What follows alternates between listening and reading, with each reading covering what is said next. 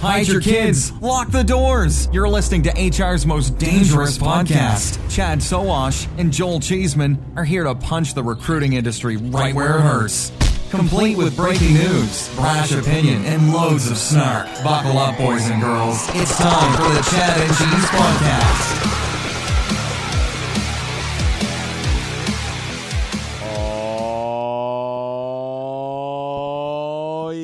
What's up, everybody? This is the Chad and Cheese Podcast. We're live from the Daxtra booth at Unleash in Las Vegas.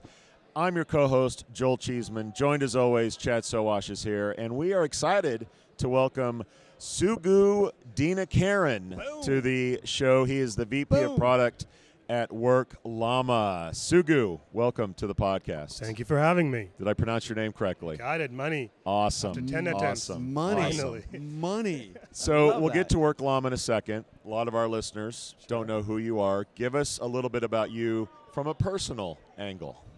What do you like? Sports, family, walks on the beach? Walks with the dog. That's Love it. Yeah. Walks with the dog. What kind of You have one dog? dog? I've got a 6-year-old white golden. A golden retriever. Yeah, his name Goldens is are awesome. Truffle Valentino. Truffle. That's cute. Valentino. That's a good name, and we'll get to the company name in a second. Not so exciting.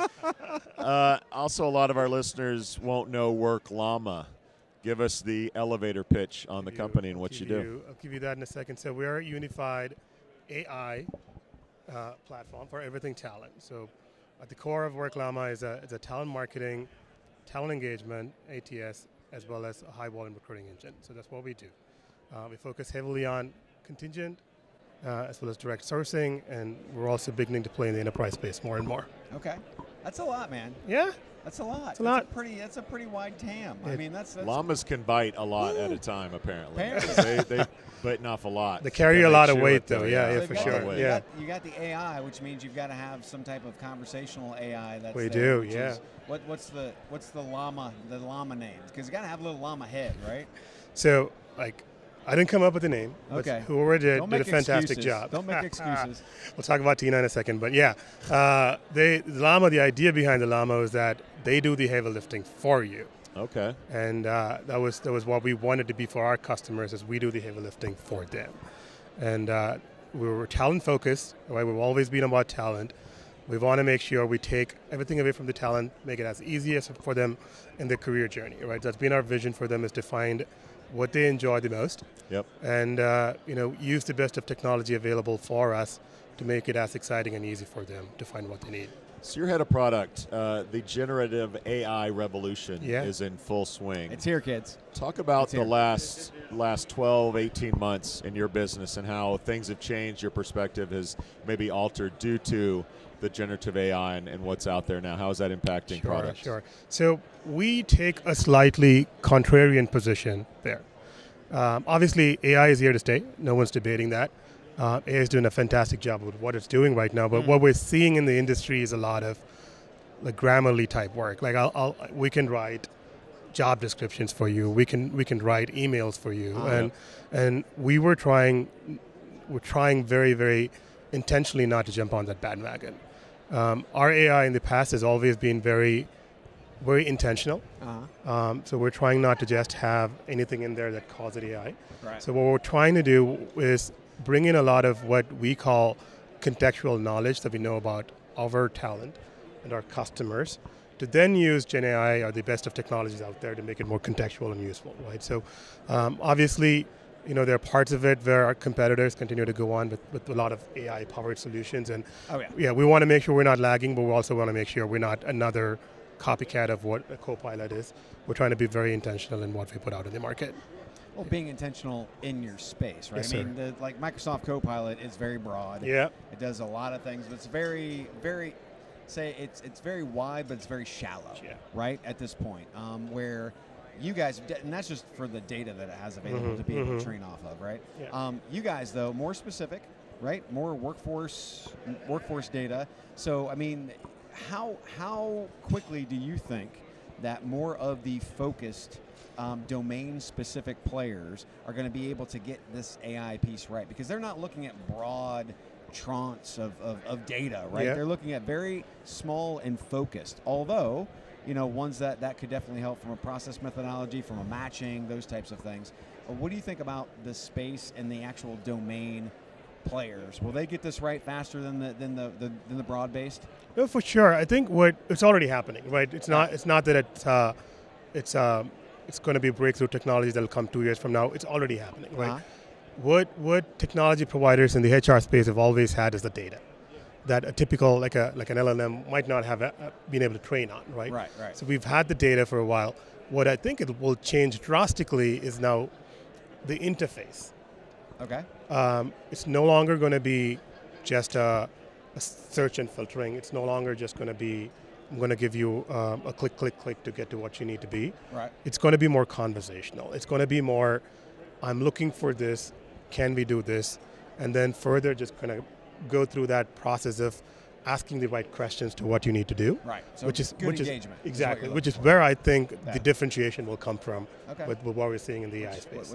Which makes sense, which we've seen a lot of companies do. So the Llama carries a lot of weight, and you guys provide a lot of services. I'm looking here at marketing, scheduling, engagement, etc. Talk to me about the competitive landscape. You're in a lot of people's pie, if you will. How do you look at the competitive landscape there, Mr. Llama? So here's how we've always taken this, right? And this is just coming from me as a product person, is work on what your customers and your users want, and then you'll have a product that's better than competition, right? So we've tried to take that position where we're not intentionally looking at competition to see what they're doing and what can we do to be as powerful as competitive. It's always been, what is our customer looking for, and build for them. And to your point, what that's done is we've been able to achieve a suite of products that are able to replace a lot of point solutions for our customers. So rather than a customer saying, and this is an interesting word that I heard a lot, it's called orchestration. If you've been in the sessions, you hear orchestration a lot. And what that is actually telling me that our customers are going to have to figure out how to use product A for talent marketing, product B for ATS, product C for scheduling, and then orchestrate what they need out of them.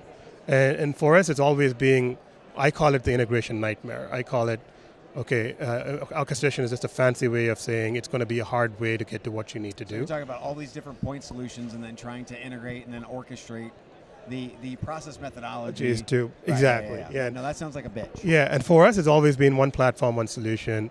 We'll get you to what we need. And the approach we've taken to the market is, customer first. So we always work with our customers. We partner with them very, very heavily on. Everybody does that. On the roadmap. Talk about the stuff that you guys do different. Okay, everybody talks about that. Let's get out of the talking points here. Okay? Yeah. We want to talk about the really cool shit that you guys are doing, and talk about how from our understanding, you're partnering with Daxtra. That's right. How does that actually work? So, obviously, Daxtra has been a phenomenal leader from an AI search and match standpoint, right?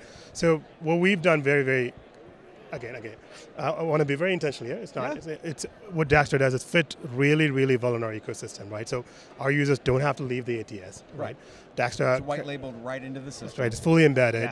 It makes the ATS more productive, right? And Daxtra does a phenomenal job of getting the candidate data, parsing, indexing, and provide a unified search experience, right? So for us, it's leveraging Daxtra's AI capabilities on top of what we already have to provide this rich search interfaces for our customers where they run the search within Daxtra. Okay. And then they leverage everything that WorkLLama does, like our talent pooling capabilities, our shortlisting capabilities, our automation communication capabilities, but they sit right in the middle of it, which I think makes the integration with Daxtra very, very powerful for us. I mean, because technologies like Daxtra really they do the heavy lifting.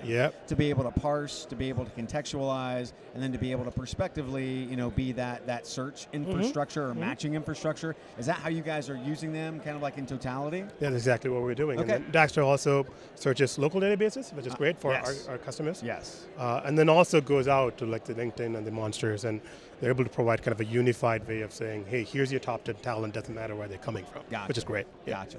Well, back to carrying a lot of weight. Because I'm a guy who knows about carrying a lot of weight. You guys raised 50 million big ones last year. Yeah, 50 million big ones. You're at 139 employees, according to LinkedIn. Based in Georgia. That's just a side note. Where a lot in of Georgia? Alpharetta. Atlanta. Alpharetta, yeah. So the $50 million, talk about the future. What's the money going to be used for? I assume new products, features are coming out. We've talked about the past, the present. Let's talk about the future. I mean, it's all going in my pocket, man. It's my paycheck. Yeah. Hello. Anyway. Drinks on Let's Sudu. go. Yeah, we've focused a lot of that $50 million in growth and expansion. From an R&D standpoint, partnership integrations is a big part of where that's going. Okay. And AI research. We're building a lot of our internal AI teams to build some of this out. So that's another big area where that investment's going. And obviously the last part is acquisition. The big A word, acquisitions. Dig into that one. What are you looking for? What are we shopping for? Sudu's going shopping. What are we shopping for? Come on, let's talk about this. Yeah, if you're in the market for a direct sourcing platform, we're here. In the market for an ATS, we're here. In the market for talent marketing, talent engagement, we're here. Ah, gotcha. So we got you any ways you want, 4 ways, 1 way. We got it. That is Sugandan Dinakaran. There you go. For our listeners who want to know more about Work Llama, where would you send them? Go to WorkLLama.com or check us out on LinkedIn for more. We've got a nice booth here at Unleash. Go find us right there. Eat your food, Tina.